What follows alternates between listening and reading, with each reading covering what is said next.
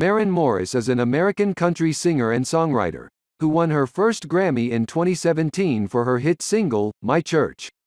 Who is Maren Morris? Maren Morris began writing and performing music at local honky-tonks when she was just 12 years old. 8 years later, she moved to Nashville to pursue her country music career.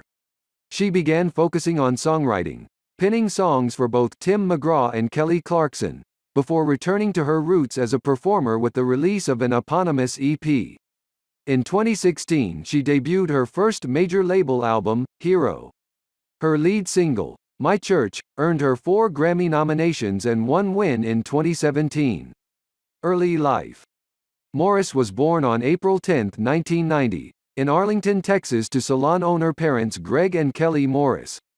She first began performing karaoke songs by LeAnn Rimes and Patsy Cline at her parents' parties.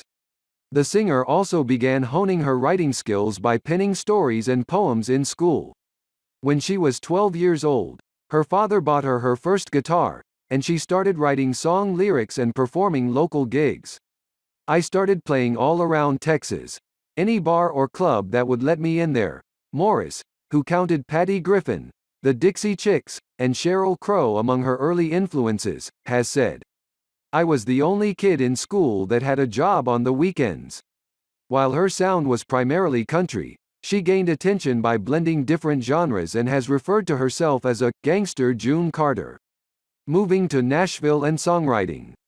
Encouraged by her friend and fellow Texan Casey Musgraves, Morris left her hometown when she was 20 years old and moved to Nashville to further pursue her career in music. Her first disappointments came when she auditioned for, and was rejected from, both The Voice and American Idol. In hindsight, she's now thankful for the setbacks. I think about all of the freaking talent shows I've tried out for in my life and I'm so glad I didn't make any of them. I'm happier for it now, she previously told Rolling Stone Country. After those failed auditions, she began pursuing songwriting, penning songs for McGraw, 2014's Last Turn Home, and Clarkson, 2015's Second Wind. Still, she never gave up on singing and eventually self-released an eponymous EP on Spotify in late 2015. After racking up 2.5 million streams in a month, Columbia Nashville offered her a recording contract 1 month later. It wasn't a conscious decision to be an artist. Morris, who started with small shows before opening for acts like Little Big Town and Chris Stapleton, has explained. It was more, am I ready to face my point of view? I would have been happy just being a songwriter, but there was a voice in my head saying, you've got to sing these. Her first album, Hero, and Grammy win. In 2016, she released her major label debut album, Hero, as well as her hit single, My Church. Both Hero and My Church reached No. 1 on the country charts, with the latter earning her a Grammy at the following year's award ceremony. She was nominated for 3 other Grammys in 2017, including Best New Artist, earning her the distinction as that year's most nominated country artist. Along with her Grammy nods, Morris also scored 5 2016 CMA nominations and won the Best New Artist award. She was once again nominated for a Grammy in 2018, this time for Best Country Solo Performance for her hit, I Could Use a Love Song. Touring and collaborations. Morris opened for Keith Urban on his summer 2016 Ripcord World Tour in support of Hero. She also toured as both a headliner on her own tour in early 2017 and later joined Sam Hunt on his 15 in a 30 tour. In June 2018, she will open for former One Direction band member Niall Horan in Oceania and North America for the second half of his Flickr World Tour.